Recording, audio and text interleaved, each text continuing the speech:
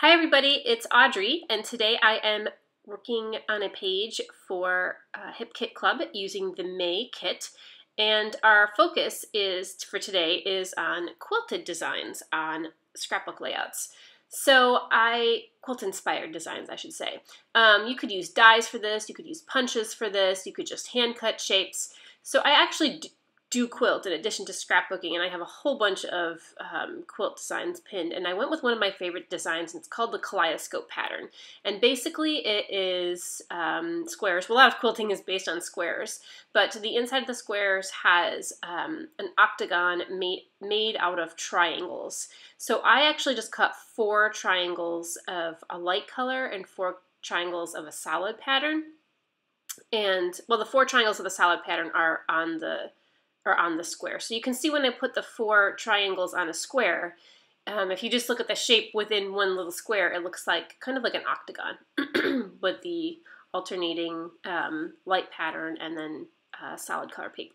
So I actually designed this in Silhouette Studio and cut out the triangles to fit in a 2x2 square. So I just drew some triangle shapes in Silhouette and drew a 2x2 square and had the triangles fit, and then I just cut them out with a whole bunch of different pattern papers. And I'm just arranging colors now. So you'll see that the background squares, I have, like a white light pattern and then a solid, and then a white light pattern and then a solid. And then on top of the squares, I have the triangles with the opposite pattern. So if I had a white square, I'm using a solid, darker colored triangles. And I'm just alternating that. And then I'm scattering around some of the colors just to make sure I get a good distribution of colors here. And just playing around with that. So I love this pattern. If you want to see more about this pattern, just go to Pinterest and type in kaleidoscope quilt. And there's also an amazing secondary pattern that you get, like when you put these squares together and you start seeing other shapes because of the way the edges interact with each other. So it's super cool. One of my favorite patterns. I've yet to make a quilt in this pattern, but this is really inspiring me to do so. So this is a little bit time consuming, but it's pretty simple, but it is time consuming. So once I got all those arranged how I wanted, I went through and I glued down every single triangle, and I spared you the video of that because it's just me gluing down paper, those shapes as I had them laid out. And I thought with kind of the colors here and this design of this quilt, that something a little frilly was in order. So I took out this punch that I have. It's a border punch. I think it's a Martha Stewart punch, and it makes a corner. I have a corner punch, and then I have the border punch too. And I'm going to tuck that behind. I thought about going all the way around, but I think it looks a little bit more modern when you have just little bits of it scattered around. So I'm auditioning some background papers here. That pink was okay. I wasn't a fan of it for the background paper because I felt it just kind of pulled away from the design a little bit. So I think I'm going to go just with the white background, with the white border.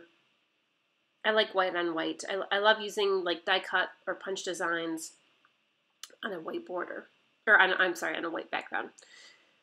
So I have this cute picture of my pup, and I don't often scrap my pets very much, but she's adorable. She's a good girl. She's getting old. She's 14. She's still got a lot of spunk in her though. So this little, what do you call this? Like rosette that says "Stay Wild." Perfect for my doggy picture. I also pulled out a piece of chipboard. I think that is from Simple Stories.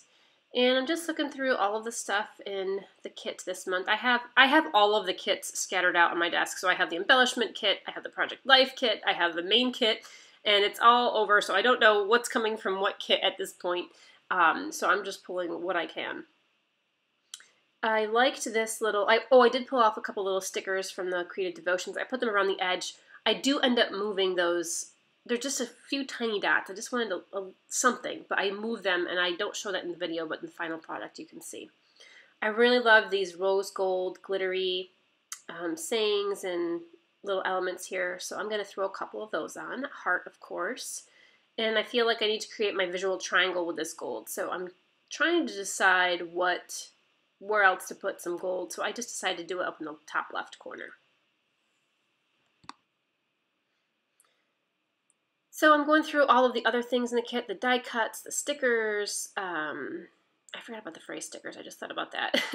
A couple other things.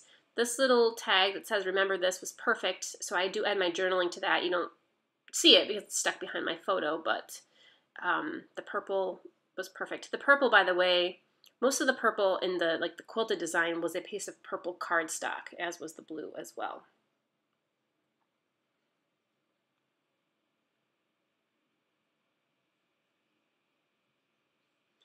So because the design was kind of busy, and I had a lot of patterns and colors there, I decided just to go really minimal with the embellishments. You know, sometimes less is more, and if you work hard in a design like this, or you have, you know, something really intricate, I think you should let it stand out. So before I start gluing my squares on, I'm going to find the center of my paper. So I'm just drawing some pencil lines here and measuring with my T-square to find the center, and then I'll start gluing these down from the middle out. And I drew the pencil lines and I went back and erased them a little bit just so that they were a little bit lighter, so they don't show at all when even though these things are glued right close to each other. I just didn't want any of the dark pencil line to show. I had considered popping up a couple of the squares, so leaving a couple flat and a couple popped up, but I knew I was going to stitch over them because what's a quilting design without stitching? So I decided against popping them up, and so I'm just going to glue them all down flat and glue my little punched border pieces around the edges too.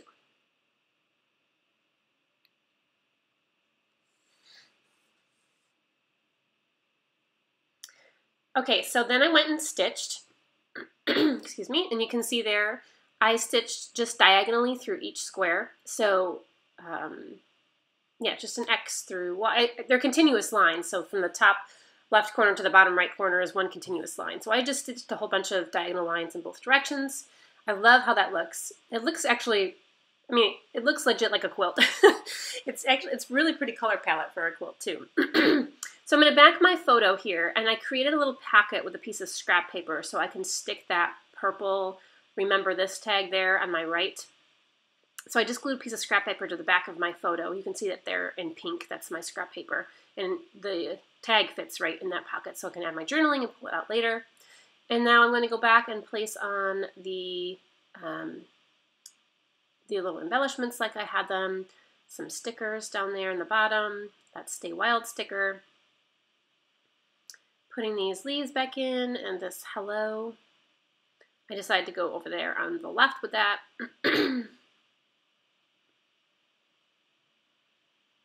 And I only add a little bit of gold mist and a little title here with some more gold letters. I first put the title up there, but I did not like how far it went to the right. And I thought it was too in line with the word hello. So I decided to put it going vertically along the left side. And that's, no, is that it? Nope. What am I doing? Oh, my gold splatters. Yeah, gold splatters. And then that's it, I think. So be sure to check out Facebook, Hip Kit Club Facebook page, and the blog, Hip Kit Club blog today, to see more quilted designs from some of the other design team members. And just go to Pinterest, look up fun quilt designs. There's so much inspiration out there. And there is the finished page. I really love how this quilted design comes out. It makes me want to go to my sewing machine right now and start working with fabric and make a quilt. So hope you enjoyed. Thanks so much for watching.